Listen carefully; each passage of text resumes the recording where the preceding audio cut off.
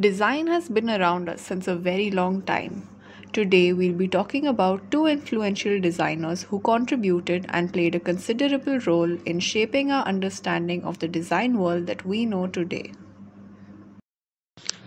Michael Wolff, born on 12th November 1933, is a British graphic designer best known for being the co-founder of Wolff Olins, one of the world's most iconic design companies.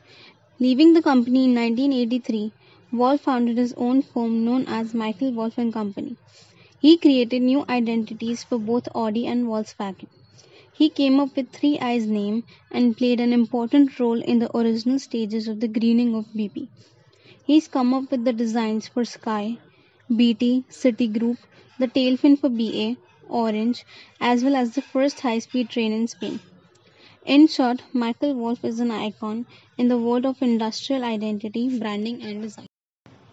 His fascination with animals came to life in logos for Hatfield Paints, Bovis Homes, and later the use of a goldfish with his post-Wolff Olins company, Addison. Using a full-color illustration of a bird as a symbol for a building company was brave, but it paid off, and Bovis still uses the kingfisher to this day. It was this playfulness as well as the lightness that gave Michael's work such originality. In 1980, he designed the Labour Party's rose. It may have evolved over time, but the rose still remains central to their identity. Michael always had a highly curious approach to his work. Imagination and originality were always the key to his process. Milton Glaser, born on 26 June 1929, is one of the most celebrated designers in the United States.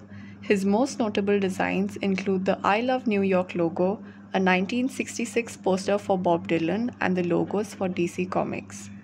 Milton Glaser's range of work included posters, logotypes, font designs, and book covers.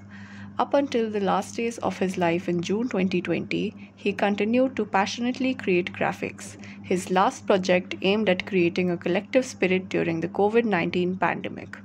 His philosophy and ideology reflect his years of experience as a self-described child of modernism in a fruitful career. Milton Glaser was the design director of the New York magazine, loved New York City and celebrated it in multiple ways, with the magazine, with posters, and most visibly of all with the three letters and a red-hot slogan he created. In 1966, Glaser designed his first poster for Bob Dylan's greatest hits.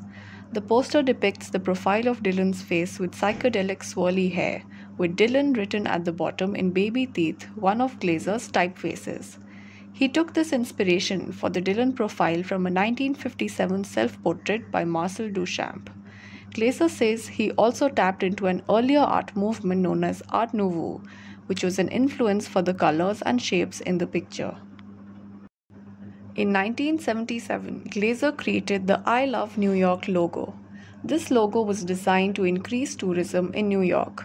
Glaser came up with this design while sitting in the back of a taxi cab on his way to a meeting. The logo consists of the capital I and a red heart stacked on top of the letters NY in American typewriter typeface symbolizing New York. His inspiration for the logo was Robert Indiana's love design, with the four letters stacked on top of each other. The image was conceptualized as a petite puzzle, where the only complete word was I.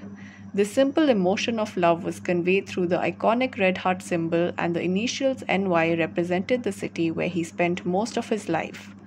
These three mental adjustments to understand the whole picture wouldn't have been possible if Milton Glaser didn't directly connect with the client, in this case, New York City. The idea of this minimal logo was so powerful that it's still plastered across every conceivable piece of merchandise even today. Baby Teeth is one of Glaser's earliest and most successful typefaces, used in his most famous poster alongside many other notable music promotions, such as his poster for Mahalia Jackson at Lincoln Center. Milton Glaser's inspiration for his Baby Teeth typeface came from a hand-painted advertisement for a tailor he saw in Mexico City. He was inspired by that E drawn as only someone unfamiliar with the alphabet could have conceived. So he set about inventing a completely legible alphabet consistent with this model.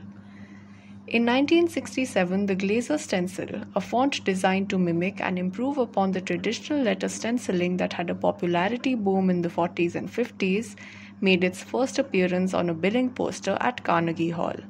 In 1970, Glaser designed his namesake typeface, Glaser Stencil, which drew inspiration from geometric sans serif fonts such as Futura and Avanga. The hologram typeface was an idea Glaser says had been in his head for a while before he had a chance to actually make use of it. Milton Glaser is the embodiment of American graphic design during the latter half of the century. His presence and impact on the profession internationally is formidable. Immensely creative and articulate, he is a modern Renaissance man, one of a rare breed of intellectual designer, illustrator, who brings a depth of understanding and conceptual thinking combined with a diverse richness of visual language to his highly inventive and individualistic work.